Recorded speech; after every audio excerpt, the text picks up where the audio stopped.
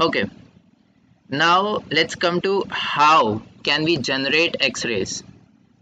So to understand this, first we'll have to understand structure of atom a little bit. What are electron orbits and their binding energies, and particulate radiation.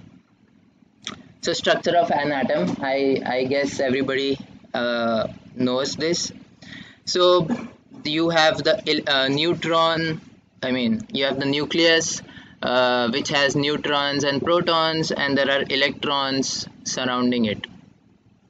Actually, in reality, this is how an atom can be visualized, or this is a better way of showing an atom, because in reality we don't know what's the position of the electron. So either you can find the position of the electron or its momentum, or in some sense velocity, and not both at the same time. So it's in general a probability distribution. So what you can actually tell is, it is more likely that an electron may lie over here in the black regions than it may lie on a white region, but it has a small probability that electrons can be anywhere around the atom, but it is more likely or highly likely that it will be on these black bands. Okay, but this is more into quantum mechanics. I won't touch that a lot. For now, this model is okay.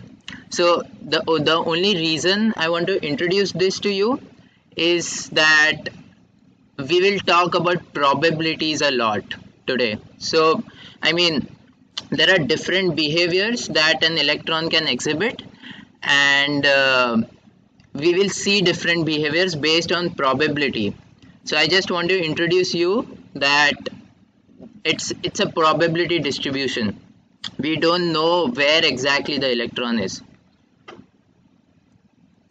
Okay, so we will actually mostly for the entire lecture use this model only, where we'll assume that we know the location of the electron, but just keep in mind that is not true. Okay, everybody okay with this? Okay, so electron orbits. So this is the nucleus. It has different orbits. So they are named as K, L, M, N, O, and you can go till Z depending upon how many electrons the element has.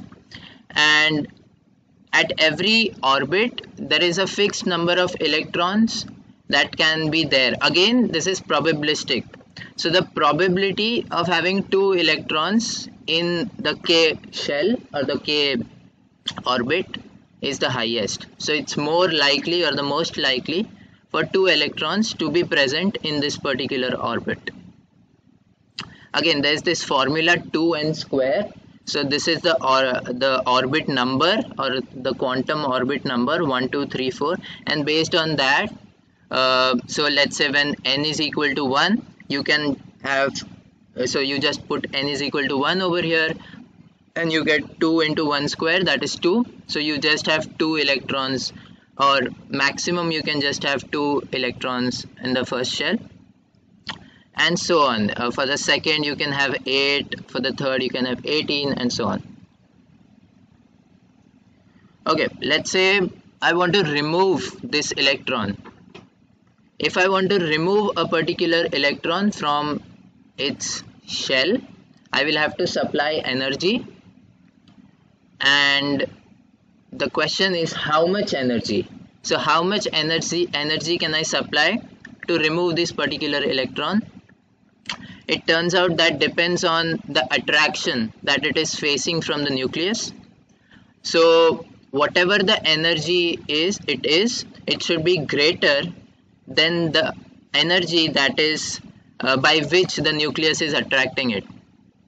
And this particular so now this, let's say, is a free electron. This electron is not facing any attraction, hence we can consider that this is zero energy.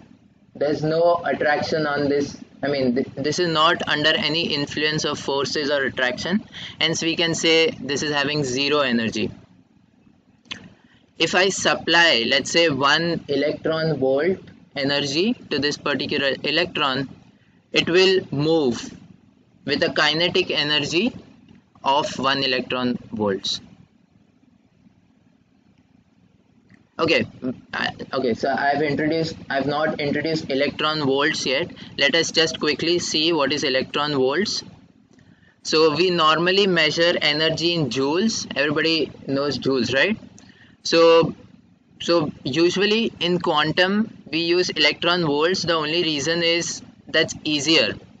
You'll get to know about this again, but just to introduce this, so let's say I have this setup where I apply 1 volt, and I'm seeing with 1 volt how much energy does the electron get. So it turns out when I supply 1 volt, the electron will move with a kinetic energy of 1.6 into 10 raised to minus 19 joules. Okay, so this is what we called a electron volt. So it is basically the energy that an electron gets when 1 volt potential difference is applied across it. Everybody okay with this? Okay, so the beauty of this will be evident in some time. Okay, so back to electron orbits and binding energy. So if I supply 1 electron volt of energy to this particular free electron, it will move with a kinetic energy of 1 electron volt. But if I want to move this electron that is in the shell, which is bound by the nucleus, then I will have to first supply energy so that I can bring it out of this bond, and only then I can move it freely. So hence there's this concept that the energy, or the energy that this particular electron has, or both of these electrons have, is negative or less than 0, because I have to supply some energy to make its energy 0, because it's not a free electron. So this is a free electron, this has energy of 0. But for this I will first have to apply some energy, then it becomes free, that is, then it has 0 energy, and only then I can supply some more energy so that it can move. So hence this is what is binding energy. So that's the energy which is binding the electron to the nucleus, and these are represented as negative. So this is, let's say, for a hydrogen atom. So let's say this is a hydrogen atom, this is the K shell, the L shell, and so on. So if I want to remove an electron from the K shell of a hydrogen atom, I will have to supply it 13.5 electron volts of energy. Only then it will become free, and once it is free, so here you can see here it is 0 energy. So once it is free, only then I can supply some more energy so that it can move. All okay with this concept? All okay with why is this negative over here? The binding energies are negative. Okay. Now if you see, the binding energy changes with as the elements change, which is quite intuitive, right? Tungsten has more number of protons, so it has 74 protons. So there is more force that is pulling the electron towards the nucleus. So you will have to supply greater energy to break that force. On the other hand, hydrogen just has 1 proton in the nucleus, hence it will, with a small amount of energy relative to tungsten, you can break the force. So the binding energy depends on the element. So it depends on the element, that's the atomic number. It's negative, that was the first point.